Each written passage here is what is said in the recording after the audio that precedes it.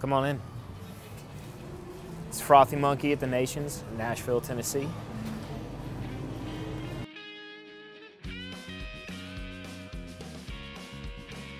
Basically, the origin of our whole project, we started working with Frothy Monkey about 5 years ago. Their 12 South location, and the owner, Ryan Pruitt, always gave us a chance to build out furniture. So when he decided to expand the brand over to the Nations in Nashville, gave us a stab at pretty much everything in here except for casework. I'll walk you around and show you.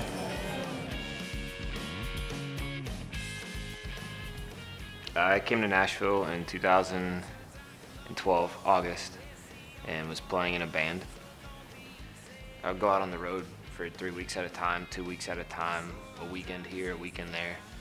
And we'd come back and we'd have no money. We just had bills to pay and these really exciting shows, but there was nothing tangible that I could take home and feel like I was doing anything with my life. Your dream and reality don't always mix the way you think they will. So the busier we got with the band, the more hollow I felt, the busier I'd get with building, because it actually gave me a sense of fulfillment and purpose. And you know, a show only lasts 45 minutes to 2 hours. You build something right, it'll outlast you. Over here we got the heaviest door we've ever built.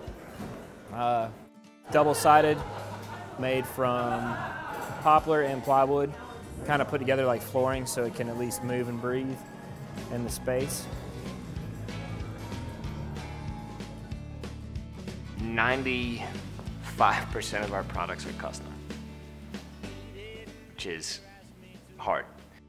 When you're working on a custom piece in fabrication, odds are it's the first time you've done that piece. So there's no book, there's no playbook, there's no fabrication guide. It's the first time. You have all these building blocks of how to do it, but you don't have an instruction pack.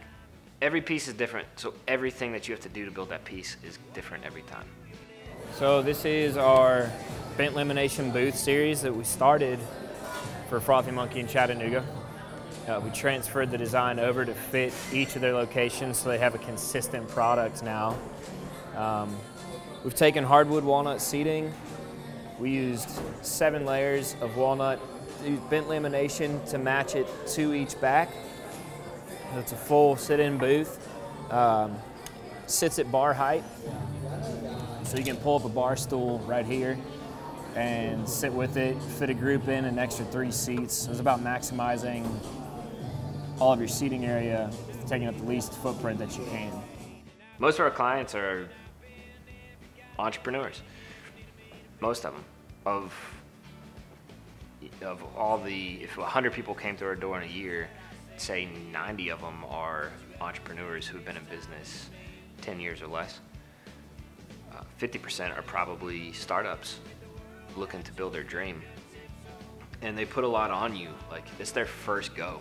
So you have to deliver and you have to help and hold their hand through that. People come to you and they, hey, I want to open up this ice cream shop, but I don't want it to look like every other ice cream shop. You have to take that, that's a sacred thing. You're building somebody's dream for them, but you're doing it with them. And most of our clients love that interaction. We have dual floating bar racks, welded up, powder coated to match their blue accent color in the space. I believe they are 2 18-foot by 18-inch deep 2x2 tube steel with expanded metal in the middle and 3/4 inch rail accents coming through. They do have to be incredibly strong based on the fact that they're holding a whole lot of booze. And it's a fairly complex build. I mean, Patrick, our lead welder, knocked them out. He did a really good job on them. The craziest thing about 5-string is that we've literally, the greatest thing we've ever had happen to us ever has had really amazing people come through our door. Every single guy that has worked with this company, I would go to bat for in a heartbeat. Master craftsmen. And I say master, I don't mean like we're not the best in the world. We're not the best at what we do, but we try harder than anybody to get it done the right way. And we enjoy each other's company. When you have that combination, you can do anything. Wood is going to move on you in completely different ways. Expansion and contraction, how it attaches to the base, whether it's a wooden base or a steel base. So you got to really plan to use the right finish in that given space. You know, here, in this amount of heat and sunlight transfer, a standard polyurethane is going to be no good. It doesn't allow any flexibility. So you can switch to a conversion varnish or a spar varnish that's going to move in the sunlight. The more sunlight wood gets, the more prone it is to warping, breathing, cracking if it's not attached properly. So this is how you prevent callbacks. It's choosing the right finish and also the right construction method so the wood can actually breathe without it looking loose. This whole past 5 years sometimes just feels like a dream, you know. Like, how did I get here? How is this real? Yeah, I came here to play music and to be a touring musician who toured the world over and had a solid career. It sucks when you have a dream and you realize that it didn't happen or happen the way you thought. Things change. You have to change with them. You don't have to change who you are, but you have to change how you react and act to them.